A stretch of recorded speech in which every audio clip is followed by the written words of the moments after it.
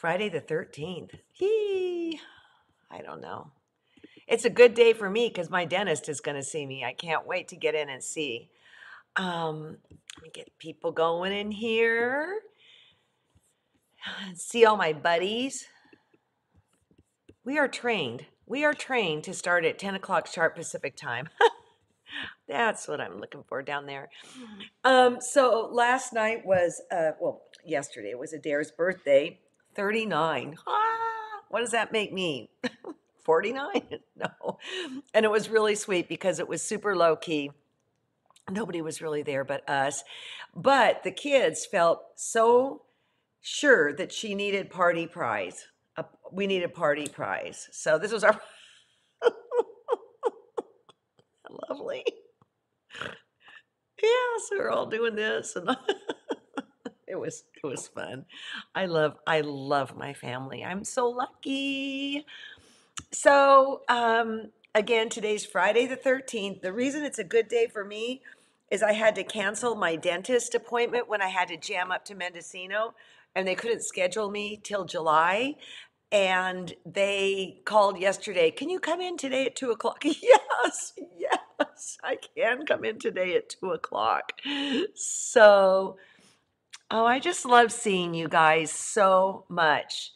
So Joey and Shelly are thinking about relocating to Nashville.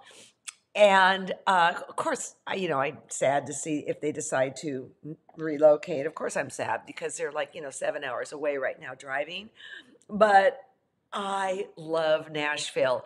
Although I will say Broadway today is not what Broadway was 10 years ago when we went. It's more like a frat party. But I asked Shelly if she liked country western. It was kind of, well, better get used to it. So I thought I might say to ask Alexa, I'm not going to say it out loud, to play Keith Urban. That's what converted me right there. The best. So, Rochester, New York, I have a bunch of friends there. And Pat said that's where they're moving too. So, hey, Margot. All right, we got a lot of stuff to do today, and one is blocking a quilt, and you can see that I did it behind me, and I kind of ran into some interesting obstacles. But first, let's talk about my notes. Well, here they are. I got a note from Karen, who is a teacher at Sonoma State, a doctor, actually, she has her doctorate, and her friend or something that works in the Bolinas School District saw the face that she did that we've all done. And by the way, Libby's show is coming up in a week and we're going to cover faces. But her friend said, can you come to Bolinas and help us make faces with the students? And so she was right there. And I love these. They're currently hanging in the classroom, but they're hoping to get it in the library. The fusing, and look at that with the little girl in her mask. And I hesitated to show this, and then I realized, well, because there's a face mask on, it's fine. Because the age they are, and I would like to guess that's probably third or fourth grade just by looking, the fusing didn't work so well, so they did gluing. And that is a Freddie Moran trick right there, right on, just glue it. And she said the kids painstakingly worked at it. I love this one because the young lady's face mask kind of matches the fabric of her face. And then look at how she captured the sweatshirt. I'm not even sure that isn't a real sweatshirt, to tell you the truth. And here's another one. Look at the gal's hair and then how she did it on the quilt. I mean, how amazing. What a fun introduction of getting kids into quilting. And the thing is that, you could, I know each of these tells a story. Every single one does. And here's another one. Oh, so that's it from Karen. But Karen is 69. She put in her email, and it was a lovely email, and thank you so much. But she gave me a very high compliment. And I didn't know I did this, but I'll take it. And it was, instead of perfection, when you're doing your thing, pursue joy. And that's working for her. And I think that's really interesting. And if I inspired you to think that, I guess I'm smarter than I think I am, because isn't that the truth? Speaking of that, yesterday I took a class from David Owen Hastings. It was offered through Mancuso, and I don't know where the picture is in here. I had a blast, and I found it was a 3 hour class. I was still sewing at 4 o'clock, and then finally I just go, "Oh, I'm exhausted." And but I found pure joy in sitting at my sewing machine and just creating. All right. So another person wrote, and I'm sorry, I forget your name, and wanted to know if I could do a session on quilting, quilting design. And I believe we did that way back. And so probably if you Googled or searched on our website beautifully and see if it comes up, or if you say quilting, you're going to get 10,000 entries here. So maybe go for the keywords. Okay, go for the keywords. Somebody wrote yesterday and they were going to do a little segment or a little show and tell on birthing a quilt, and we couldn't find it on the site. It's called Pillowcase, but I put birthing a quilt and I had 400 results because I think the word quilt was in there. So be as succinct as you can. We didn't index it properly, and Lilo, yeah, the team came through and we got it for you, and we are going to re-index it. Okay, so quilting. First of all, I'm going to show you Hariko and Masanobu's quilt that was in Paducah. Ricky said the quilts were phenomenal because, the show hasn't aired for a couple years. And he said there were some categories where everybody could have easily gotten a blue ribbon. Easily. It was just excruciating. But what I want to say about quilting design, I wanted to start with this image because I want you to see just that background quilting design. I had a wood shop teacher back in the day, Dr. Cassay, and he said, I want you to be able to identify good quilting and not so great or good woodworking. He was not a quilter, and not great woodworking. So in other words, when you're buying furniture, you know if you're getting good stuff or garbage. And so he said, look at everything. And I am commissioning you guys to look at everything, because I am telling you, this is the one thing that I don't think anybody can quite wrap their hands around, except let's talk about, Amanda Murphy and Angela Walters. And on the quiltshow.com, we have tons of video about how different people approach it. And in fact, we just taped a show with Amanda Murphy, and it hasn't aired yet, and she showed how to combine digitized quilting designs on your machine and mixing it with your own, so it doesn't look like it's been digitized. And it knocked my socks off for sure. So let's go back to this quilt. Okay, here is the big picture. Here's the quilt. I mean, is that wonderful? But take a look, like at the left-hand upper side. That is not just stippling that's going on there. There is some very what would the word be? Intentional quilting going on there. So as here's the face, and I can see here that what they did was kind of followed the skin, so in the way it rounds around the cheek and things like that. And then look at that. Those escaped me first time through. So look at that, those little birdies. Now that's not quilted. That's obviously something that they stitched their brains out with. But when I first saw the quilt, that completely escaped me. And there they are. Oh, actually, there's 3. I mean, oh, the best. All right. And then, okay, on the forum, there has been a gremlin. with pictures, and we understand that, and I believe it's been fixed, only to find out that now our email service is getting screwed up. And so several of you have contacted us and have said, I'm not getting my email. I'm not getting my email. Well, John has been working, and Diane, I'm specifically talking to you and thanking you for bringing it up to us. John is working with the server, but the thing you need to do, I mean, you shouldn't have to do this, but is go into your spam and look for us and click on and accept us, and that should take care of it. I stopped getting Ricky Tim's emails. I'm like, was he mad at me? I mean, what's going on? They were landing in my spam.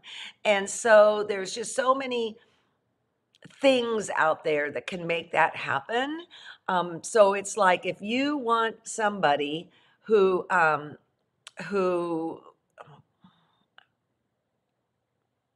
don't know what that is. If you don't spam people unless they really deserve it, just unsubscribe, okay? Because it really can screw things up for everybody. Wow, okay, here we go. Let me get back up to my pictures. So, here we go, what I found in the forum today. Look at what Janet did. It's beautiful. And I think the thing that really I love to pieces is if we go kind of to the upper left, not all the way to the left, but the upper, you've got the two corner blocks and come down kitty corner to the bottom to the right. Look at that piece of fabric. It's got both grays and neutrals in it. Score when you find things like that. So Janet, I'm glad you're in there going, what's going on? I don't know.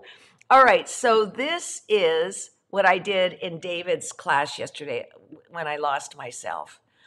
It was so much fun. And then what I'm going to do, he showed how we're supposed to make like little coaster things, but I'm going to make mine into a little wall hanging.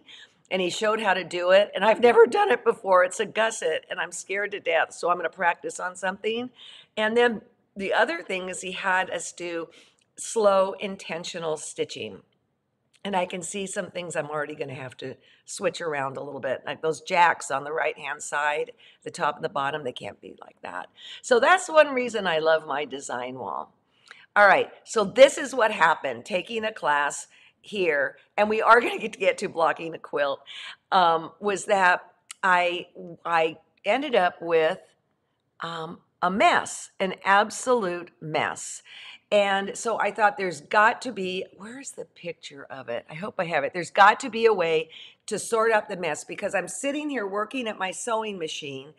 We're cutting itty bitty little pieces of fabric and ironing and this and that, and it exploded up here, and I can't think when it exploded. So I got the little footstool that I often use when I'm demoing to put my camera on, and I put this little basket in here so that I can just reach in and not have it have exploded all over my tabletop. Then I have my pins just nestled right up there to my machine. It's kind of a pain because I'm a left-hander, as you know, but they're right there because I don't know about you. You start, where is my stuff? I mean, it just gets lost. How can things get lost in an area that's 24 by 24? Can somebody just tell me? So then I used another footstool that I'm using right now to put my computer on, to put stuff on. And then I took the picture to show you, because that's the junk that really gets lost. And then at the end of my sewing machine, I have a scissors holder that I put on. So right now, I do have my Karen K. Buckley's hanging from that. Forgot it was even there. So that is the overall scene. I also, to the left-hand side of my chair, I got that TV tray either at Target or Walmart, I forget. And I had my son-in-law cut it as low as it could go so that when I'm pressing coming down at it and not like going parallel to the table of it. And there's like a little pressing mat there. And I don't have a picture of the original mess. I can't believe I don't have it. It was a disaster, or it may pop up in here somewhere. Surprise, the mess. It's like when I end a quilt, I have to clean up my mess or when I go out of town. Okay, so today we're going to talk about blocking a quilt. It's not for the faint of heart, I'm going to say. I didn't need to block the quilt behind me because it was wonky or wacky, but I wanted to wash this quilt to get out the print and piece fused light because though it's a fiber and it will eventually break down, if you wash it, it's going to be gone like 80% and you won't even know it's in there. So, and I also decided to block the quilt to show you how I do it. All right. It's not, I don't want to say it's not brain surgery, but it's also takes a little bit of finagling. Okay. So let's take a look at block number one. Yep, this is the part that you kind of, I didn't have to do it with this quilt particularly, but if you have a quilt that has a ton of color in it, at a minimum, throw in some shout color catchers. And also you might want to put some Synthropol in there too. Also, I just put in some laundry detergent. I use the Tide Pods. Why not? So this is my washing machine. It is not energy efficient. I had one of those. It broke and I got rid of it. I wanted one with an agitator on the inside and one without lid lock. Okay. And I don't think down the road you're even going to be able to get things with lid lock. I guess they're afraid a baby will stick their head in there. And I don't know. But I like the agitator because it really moves things around. Now, if I had a family at home with a ton of kids and all that, I probably wouldn't use this one because it is not HE. So I like to work on my design wall most of the time. This design wall is a material that is no longer available called Celotex. But what's more important is that on top of it, I've got this flannel grid, of which we do sell this in the store. And I want you to look above my right hand. I knocked myself out to make sure when these boards were installed on my wall that the lines went straight across and that line that's going down where the Celotex meets, I tried to keep that square as close to 2 inches like the other square. So I am going to use these lines to help block the to get the quilt square. Sue, do you acknowledge all emails sent to you, or is there an understandably not enough time? Sue, I try. I really try to do that. I really try to acknowledge. I don't want documentaries from people, okay? Because I more than that, it's because I have dyslexia. So, okay, let's say you don't have a design wall like this. This is my second choice. In our living room, we have a Persian carpet. And within the Persian carpet, there's a grid that I can align to. So that helps me square it up and get it in straight, all right? But let's go back to the design wall. All right, I use T-pins to pin it in. I think as a Celotex is getting older, it's getting harder and harder and harder. Look where my pin is going in. It's actually going into the background. Don't do that. You want it to go in the ditch or the seam, or for lack of better words, yeah, the seam. And then look at how the T-pins are angled away. This really, truly, truly, you are going to be wrestling an alligator on this, all right? And you're going to see how funky this quilt got and then how I whipped it back into shape. And I think one of the reasons it might have gotten really funky, well, let's see when we get there, is because I did not pre-wash my fabric. And that's a whole nother discussion that people have very strong feelings about. Okay, so here I've gone from the left top all the way over to the right top. Now look how on this side it's bowing in. Let's see, how do I do that the other way? It's bowing in. okay?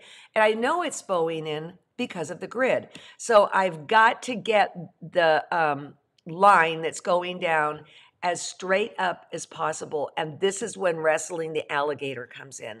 I mean, look at this mess.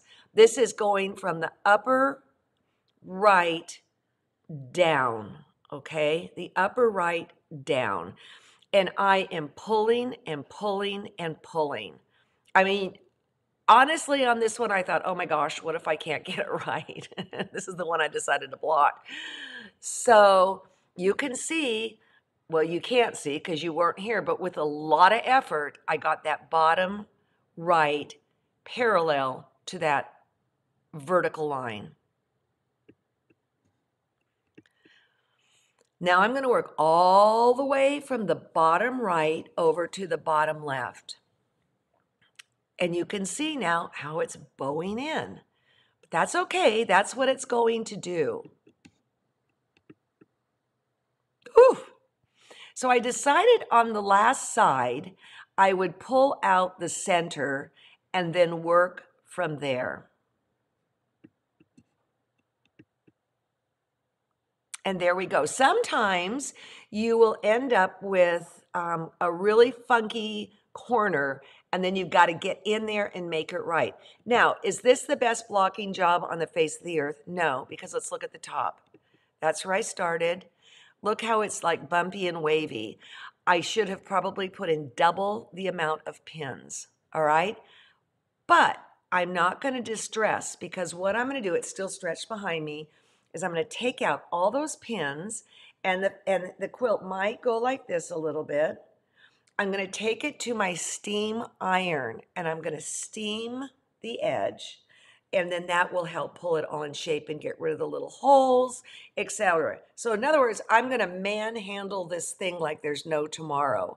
So why block a quilt? Well, let's say the top is to an inch less than the bottom, okay?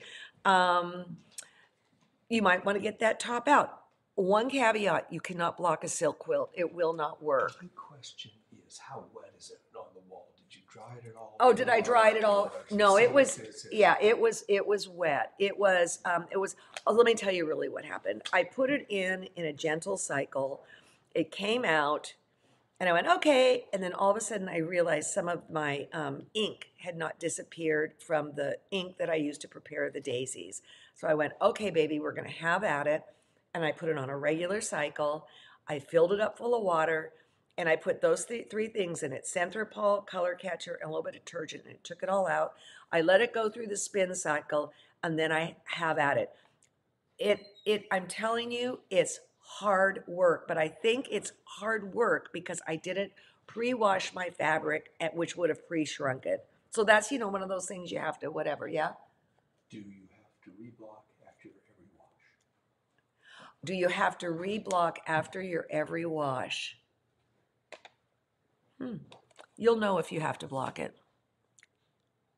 It's a great question. Because I'm thinking Deb Silva made me a quilt that's on my bed, on our bed that we sleep under. And she gave it to me at retreat. It was a red and white house quilt. And Paula had quilted it, Paula Reed. And they brought it up to the hotel and they washed it, and the red ran all through the quilt.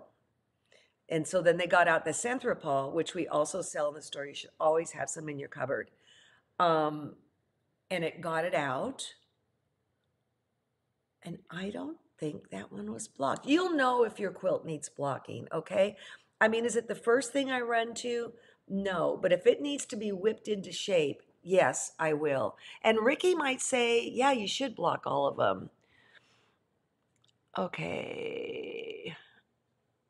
What if it's just a quilt for use rather than a wall quilt? Will it be showed if it hasn't been blocked? Probably not, Kathy.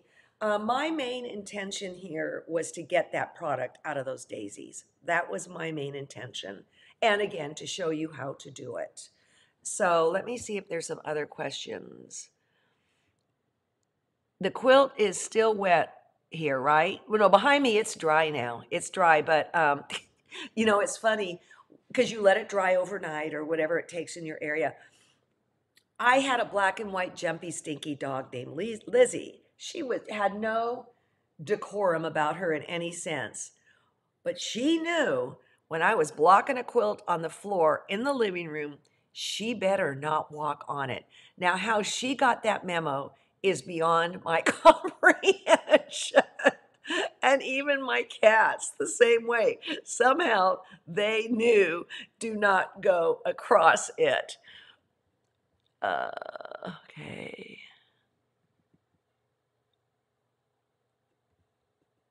Okay, I am going to say what Sue said. That Lilo did a Zoom guest, was a Zoom guest with her guild, and she was terrific and showed lots of photos of redoing your studio. Everybody at the meeting enjoyed the event. Love her ideas for organizing.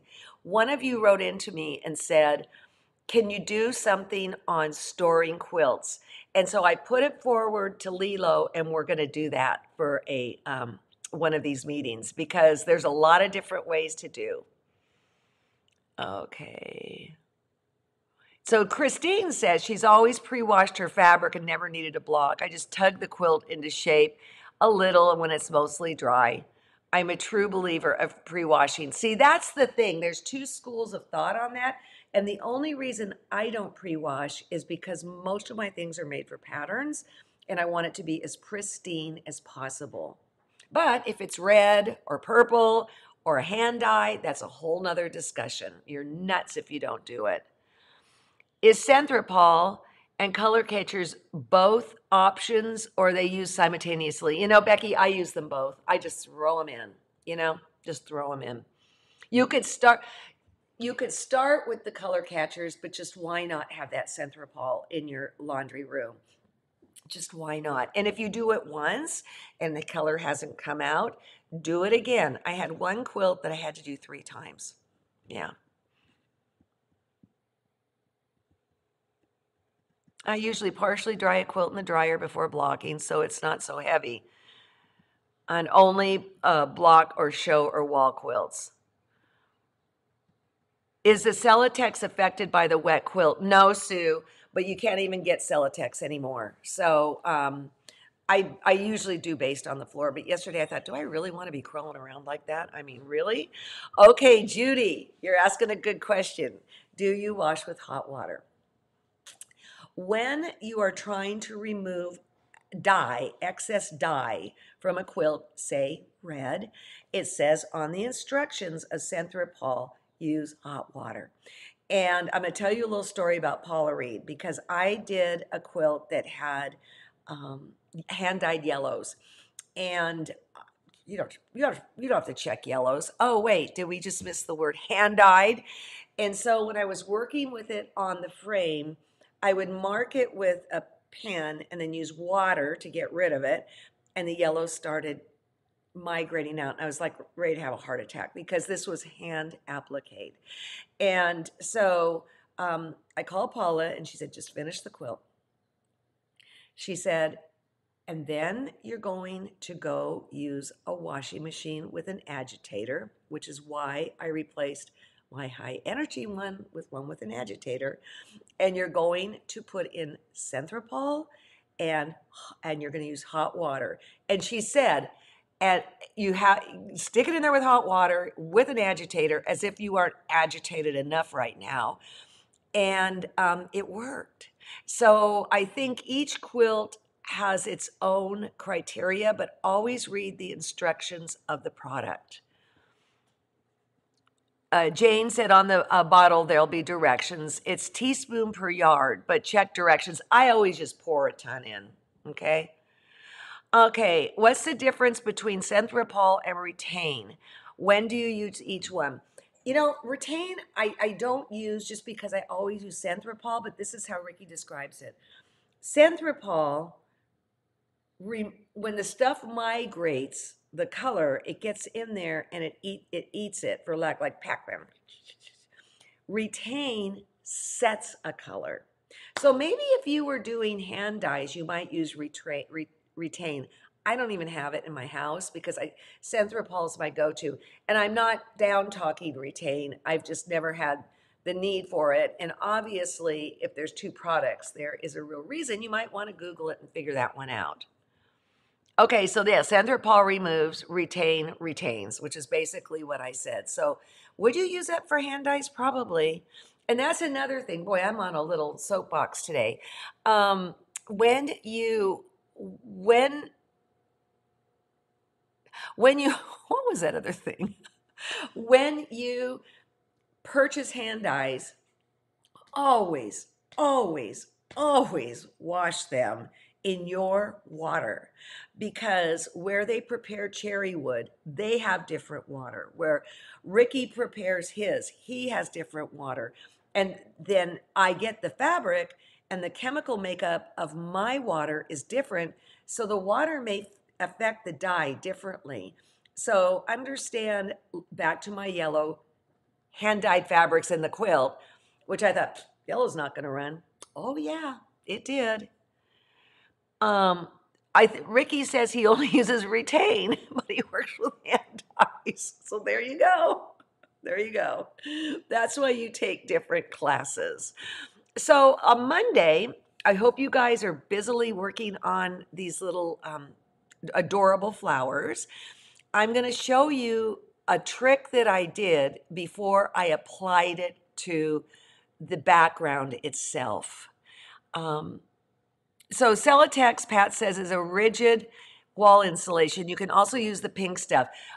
I also used something that was blue at one point, and it kind of bothered me. But, as Libby did, go to Home Depot, put a pin cushion wrist thing on with pins and go and poke material, and then go home with what you want. Okay.